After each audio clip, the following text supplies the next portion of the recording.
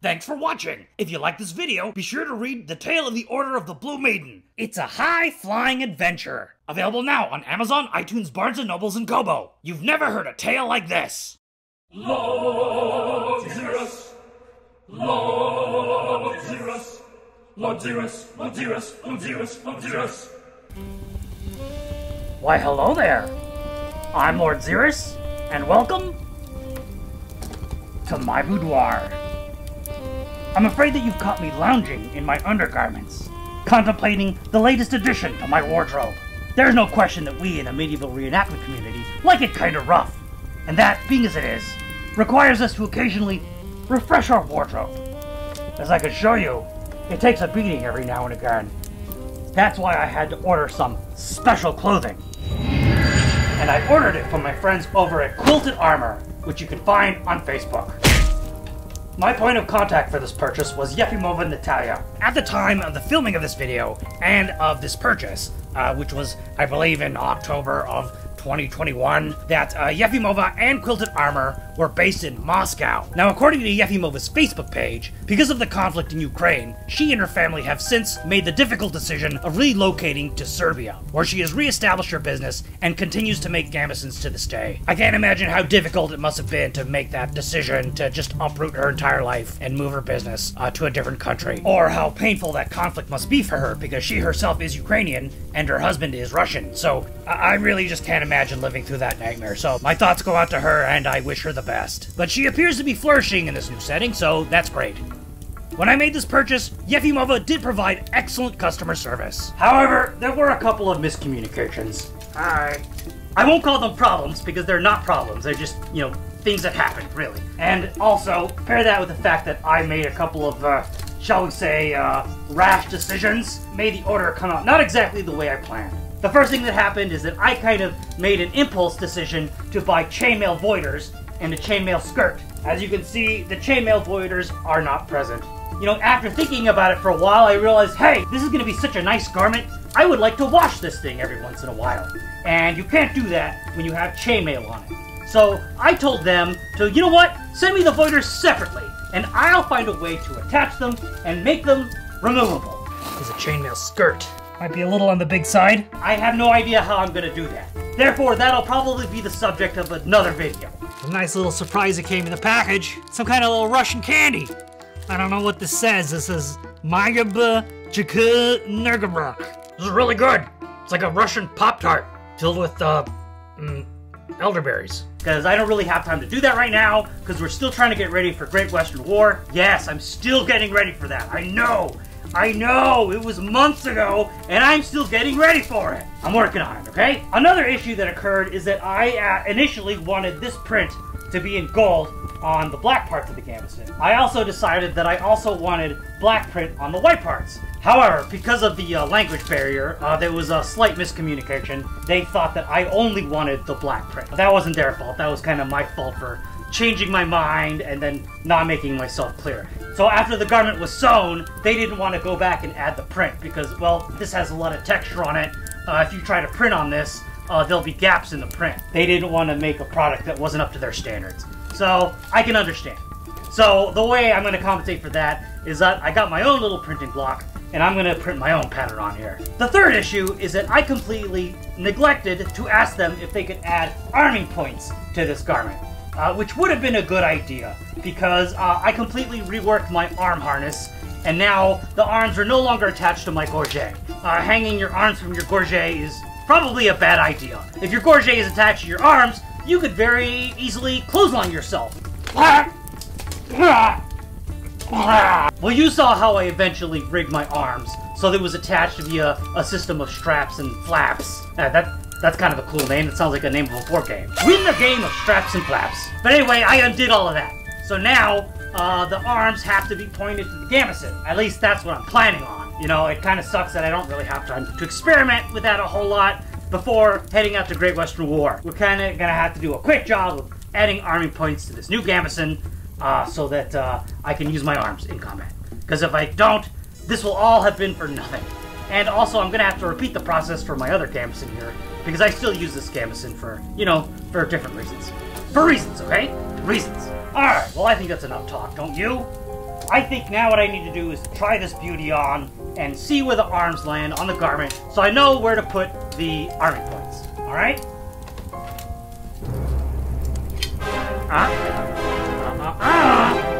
No peeking!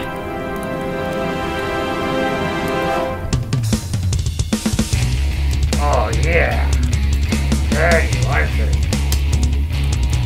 This is the absolute bleeding edge of mid-14th century combat fashion. This suits me just fine.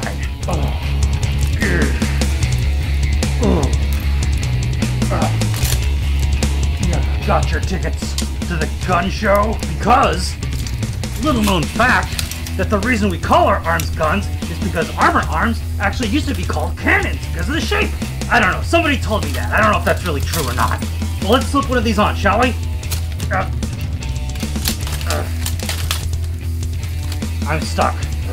Okay, so I got my arm on, and I got my white pencil here, so I can just make some very faint marks at the top of this. In my experience, when you want to hang armor, especially off of a garment, you gotta hang it a little higher than where you want it to land, because gravity's gonna do some work on it. It's gonna pull it down, and the garments might stretch a little bit, or it's gonna settle into place. And if you put it exactly where you want it, you're gonna find that you're riding a little bit too low because of gravity. In order to compensate, you gotta go a little bit higher. Threading them's going to be a challenge, especially if I ever have to do it by myself. Fortunately, I have the lovely Lady Sastine to assist me in such matters. But if I'm never by myself, doing this stuff is a real challenge. In any case, before we can sew anything to the gambeson, we have to do the block printing. We don't want to create areas where we can't print because, there's some kind of feature in our way. So the block printing should come first. Look at this. Isn't this thing beautiful? I ordered this amazing piece from Tie-Dye Travels on Etsy. And it was relatively inexpensive too. I mean, it was about $31, $32. It's an amazing piece of work. It's gorgeous. It looks like it could have been carved by a computer-driven lathe. The pattern is very precise, but that doesn't make it any less beautiful. This thing even has beautiful layers. It looks like a tiramisu. It looks delicious. I want to put it in my mouth and chew on it. But it does smell kind of nasty. It smells like chemicals and oil and weird tree bark. And by the way, if you are in the SEA and you're from Kaid, Tie-Dye Travels has the Kaid Kingdom symbol in stock on their store. Alright, so you can see I got my block print here. I got my drip pan. I've got my Stuart Semple's Gold is Gold. I've got just a little bit of water for thinning. I've got a sample piece of material here that I'm gonna do a test on. Alright? And I've got a little paintbrush just for in case of flies, as my mother used to say. It sounded a lot more folksy and interesting in Spanish than it does in English. So, anyway, I think these gauntlets aren't going to cut it. So, equip workies! Okay, you know what? I actually don't even think these are gonna cut it for this job. Equip rubbers! Okay, that's better. That'll come in handy when we have to do needlework later on. Oh, got a little bit of spooge on there. Relax. It's glue, okay? Relax. So I think what we're gonna do is we're just gonna run a little test and to see how well Stuart Simple's Gold is Gold will actually print on material like this. This will be kind of tricky. Oh, okay, that's a lot of paint. Kind of want to shake her paint around. Might end up using most of this bottle, to be perfectly honest. I gotta use this to move it around the surface here. All right, so here comes our first test. Probably a good idea also to just, in places where the paint doesn't reach, to apply it directly to the thing here.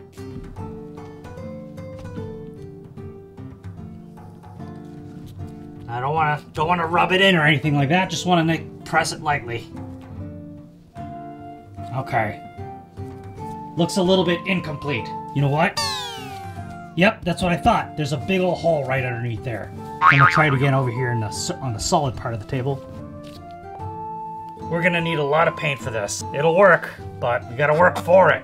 All right, so I've got this quadrant of the gambeson taped off. So yeah, okay, this is terrifying. The only way to do it is to do it. Just got a little bit of water here to thin this paint. Hopefully it'll be enough to cover, both quadrants on both sides. Although I have my doubts. Oh, too much water. All right, wish me luck. You see, it's kind of dripping everywhere. I fucked it up already. No, can't say that it really worked. There really is a technique to this, isn't there? And I don't know it. I don't know what it is. It's probably don't use gloopy paint. Yep, that looks terrible. I ruined this. But, you know what? That's my mistake to make. And as I always say, don't be afraid to suck. Let's just try it again. Maybe I pressed a little bit too hard that time. A little bit better. You know what would help is if I kept my lines straight. I'm doing a terrible job all around. Well, now this is a good candidate for Roast My SCA Kit. Alright, so I think what I'm going to be doing is applying this with a brush from now on. First I'm going to dig in there because that is what's screwing me up. Sorry if I'm not showing this to you, I'm just kind of wrapped up in my own problems right now. Not thinking about the show too much. I might have to cancel the show after this. Or rebrand as a Lord Xerus' Bad Advice. Now I'm using the brush to do light applications so I don't end up with all the goop inside the grooves. Okay, well, it's looking a little nicer. It's a little bit more subtle, maybe a little too subtle. And of course, it doesn't help that it's completely crooked. I think Yefimova is going to be furious with me. Okay, I'll buy that for $1. I did water this down too much. Oh, God, this stuff comes out so fast. You know, maybe what I need is a roller. Ah, Xerus, what have you done to yourself? Should we reapply this one? It's probably a terrible idea, but it's a little blurrier now, but at least it's got nicer color. Try not to repeat that mistake, okay? Part of the gambeson is transparent right now. I'm using a blue screen, and I'm also using blue tape. That was brilliant. This is going not terrible, not bad. I'm not hating it. This will be a little bit more straightforward, I think. I'm not sure if this is necessarily helping. I don't think the wood's gonna reabsorb the paint, right? That's a little weak sauce. Oh, that's kind of pretty. It's a really nice pattern if you really squint at it. It's a little sloppy, but it's shiny. And if something's shiny enough, then you can overlook its flaws. Kind of cheating here in this part of the sleeve. Even if you look at, their original work, the pattern kind of stops at the seams. But of course, their patterns are very nice and orderly, so it, it does a better job of tricking the eye than my slapdash job here. We got our first, really decent looking print here. And I think the reason is because the paint is kind of drying up. Wow, okay, these are starting to look really pretty. It's too bad that didn't happen on the front, huh? Maybe we should have started on the back and worked our way to the front.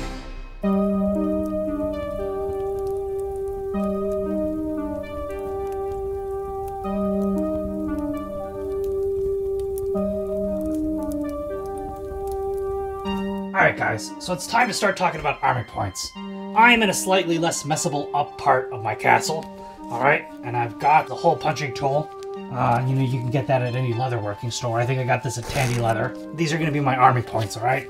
Now I've got a big piece of leather here. There are two different colors. One is for the black side, one is for the natural color side, which is we're calling the white side, okay? So what I've done here is that I've taped these two pieces together because this part is going to go on the inside of the garment, and then this part is going to go on the outside of the garment. So this is going to be holding our arming ties, and then the inside leather is just like a little shield buffer for the fabric on the inside of the garment. It doesn't need to be the same size, it just needs to be there to, structurally hold the thread in place. Speaking of thread, we're going to be using this Kevlar thread. This is kind of pricey. I don't know if you necessarily have to use this. I believe wax thread also works just as fine. But this Kevlar thread, I think I picked this up again at Tandy Leather. I think this was a $50 spool, so yeah, this stuff is not messing around. I'm just gonna put that aside for now. And what we're gonna do is we're gonna punch holes in this. This black one kind of looks a little weird because I'm actually using two pieces of black leather tied together. Eventually, these are gonna be sewn together, and then the garment is gonna be in between these two pieces. All right, so I have to put some more tape to stabilize this because I don't want them sliding around as I'm punching the holes. I'm just gonna come in from both sides just to make sure we get a hole there. Alright, so I've already messed this up. Great. Awesome. Awesome work. There'll be some extra holes in it, but that's fine.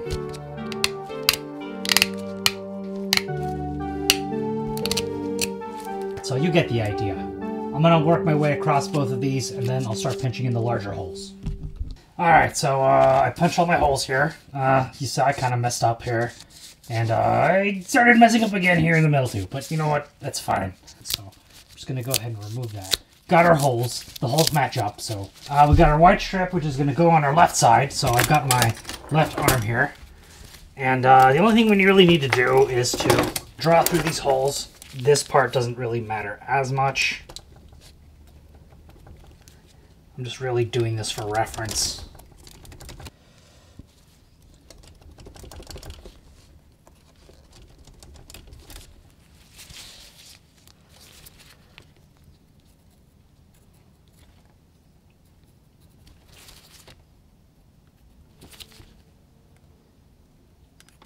Okay, so I made my marks here. I gotta make sure I punch the holes before I take the tape off. Punching these holes kind of pain in the butt. I gotta do it on the ground. I will see you on the ground. I apologize, everything's kind of a mess right now.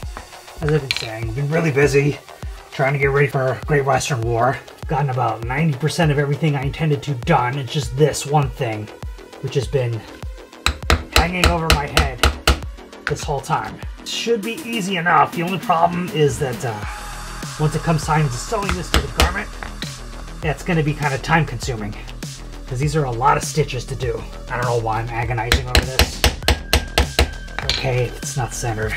Of course, I don't want it too close to the stitches because then it's going to be too hard to insert the tie that we're going to use, which will probably end up being paracord.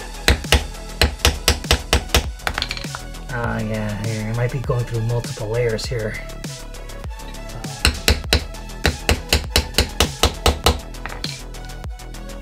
Okay, that wasn't too hard.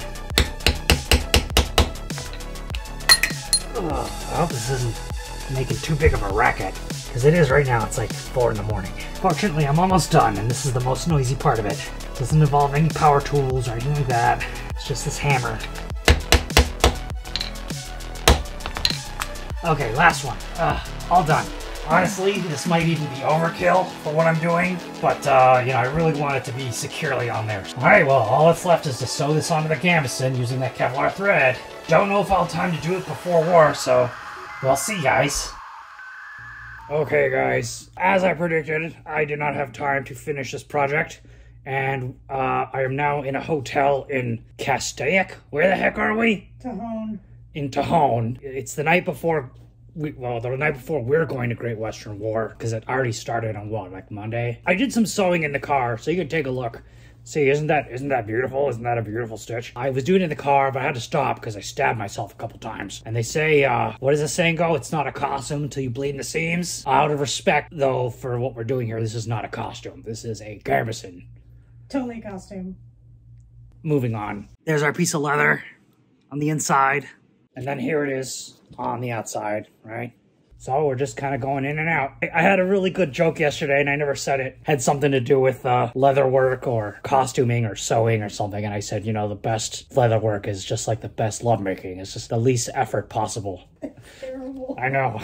It was an intentionally terrible joke. Anyway, by the way, what I've done, I've threaded my needle with the Kevlar thread, okay? I've tied a knot here on the end. So that helps it not go through the fabric. But fortunately, the knot's not big enough to not go through the leather here. Actually, I do need to start on the inside so that we keep the knot work hidden from view. All right, so I'm going to go in to this hole here where I left off. So I'm coming up, bringing it out like that. Ooh, oh.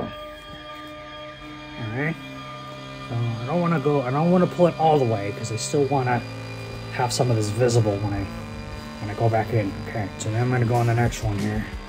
Always be mindful of your leather, keep it straight. Because that's, if you start sewing crooked, you gotta have to cut your whole thread off and start over again. Oh, we got it in. There, lucky shot. The needle just went in there. Pull through. Oh, the reason I still wanted this back here is so that I could take this loop here and thread it through like that. So now I'm gonna go back up top and then pull this so it's all the way tight. One of the reasons I went ahead and doubled up on the thread is really Lady Sastine's idea. I mean, she's way better at this than I am. Is so that, you know, I could go just do one pass of the needle and have 2 threads on there already. I do 2 passes on each hole. Now I've got a total of 4 threads on there. All right, so that's collectively a lot stronger than just, you know, doing one pass one at a time. I don't want to destroy the fabric underneath. I don't want to poke it full of holes. Although, I mean, linen is typically a very porous fabric, so I don't think I'm damaging it too badly. So I've only got 2 threads there, so I'm going to go back one more time. Like I see, now I feel like this hole's kind of getting tired. Now I have to go back in this one again, and then once I come out of this one, because I've already gone over this one twice, I'm going to go on to the next one.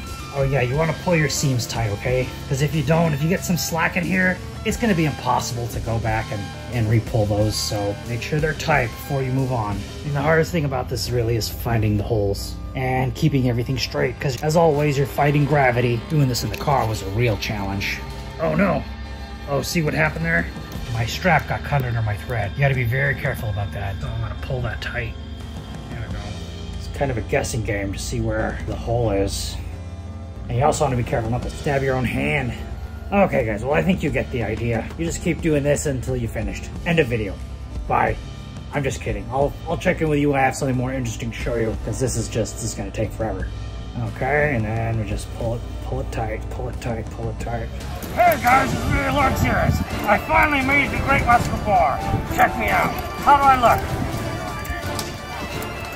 Everything's all tied in, buttoned up, and I'm ready to hit the battle. I'm actually a couple hours late because I've been on the toilet all morning because we did a little bit too much drinking last night.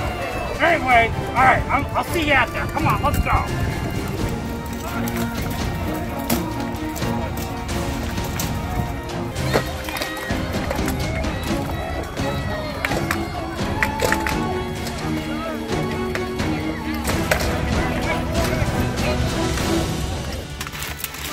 Okay, everybody. Well, we fought hard, and now it's time to party hard. Don't forget to like and subscribe, and don't forget our motto, No le temere utsugi. Don't be afraid to suffer. And I'll see you on the battlefield.